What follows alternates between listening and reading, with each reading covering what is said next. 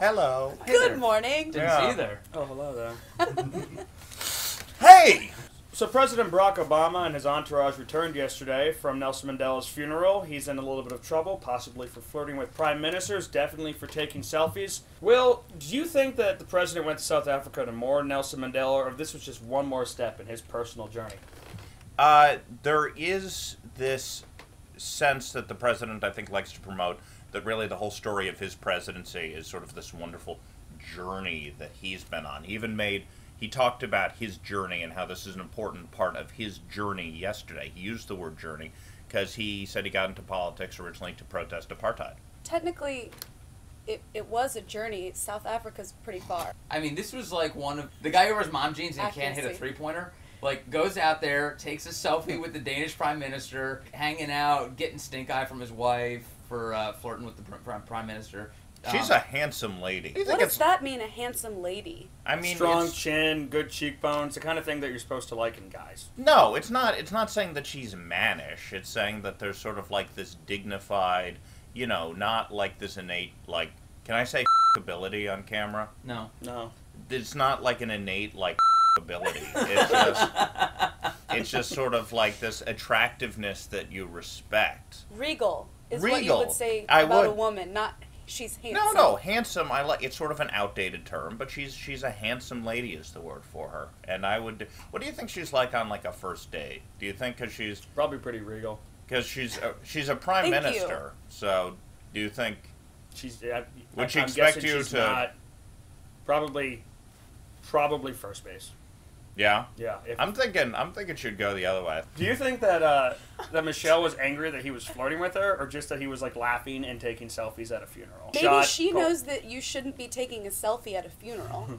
Yeah, she probably takes the whole Nelson Mandela apartheid struggle, I'm just guessing, a little bit more seriously than college-age Barack Obama did, where he was like, you know, possibly using drugs, kind of hanging out, going to speeches. It's continuing a trend of Democratic first ladies that know in their hearts that they probably were the one who deserved to be president. Mm-hmm. Yeah. Let's see, they Hillary. Probably did. Laura Bush would have been president if she hadn't killed that guy. She was throwing so much shade in that picture. Well, she's like actually like look at Joe Hip over here throwing shade. What is throwing shade mean? She has total. I can say this because I'm a woman. She has total bitch face on. She's whoa! Like, snap! She has total bitch face. Yeah. Taylor Bigler keeping it real. Will and I were analyzing the photos this morning. It looks like she actually switched seats with the president to sit between him and the Danish Prime Minister. Really? Yes. Yeah. There are photos that actually came out showing that the president and the first lady switched seats, and she's still angry. And Obama's got this like really dejected look on his face, like he's just like looking forward now. He's like having fun with his cool like Danish prime minister friend. And handsome she's like, lady. Yeah, this handsome woman, and then gross. she's It's like, regal. I was like, I need to get in the middle of this. I need to stop your fun because that's what Michelle Obama is. She's a killer of fun. A fun slayer. She probably looked at President Obama and said, "Let's move." That's wow. Well done, sir. Thank you. Someone's one morning bro. Time magazine has named Pope Francis their 2013 Man of the Year. Chris Bedford, you're a true believing Catholic. Did Time make the right call?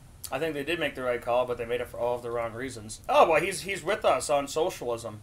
I mean, and it was like the fifth or sixth thing they mentioned on their list. It's like, oh, and defining marriage, because on half of his stances, the liberals think he's a total bigot. Yeah. But it's like through their prism, he represents all that they want. Just like the same thing with the protester when they had that, where it's like, well, through our prism, the protesters in Egypt represent all we want. But they just kind of assign to people what they want. It's much better than Edward Snowden, for example. That's true. Well, there's this impression that in the media that Catholics have just started caring about poor people now. This is getting him a lot of fans among people who are not actually Catholic.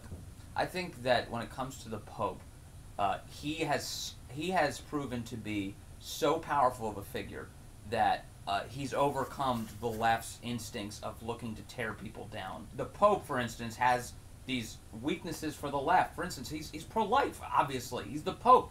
Yeah. But the left isn't focusing on that as they would for almost any other Pope because they see him as such a magnanimous personality. They like what he's doing for the poor. They like that he's out there and showing some humility. He's definitely a more modern figure that other people that aren't Catholic can relate to. Why is that a bad It's good. thing? He came out of the palace. It's not a bad thing. I just think that it's a demonstration that far too often political opponents tear each other apart for small aspects of each other's platforms and do it in very, very mean and vicious ways. And the Pope, so far, Pope Francis, has proven to rise above that. I will be shocked if in 2 or 3 years, though, that continues to be the case. Here's gonna quickly though. The one thing I'm worried about the Pope now, all popes are socialists when it comes down to it, but I worry about him being a little bit too clever with this, and he knows this message that's very appealing to the media and to left-wing politicians, but if they start justifying bad things with, hey, look, the Pope supports us, if Bill de Blasio starts bankrupting New York for saying, oh, the Pope told me to do this,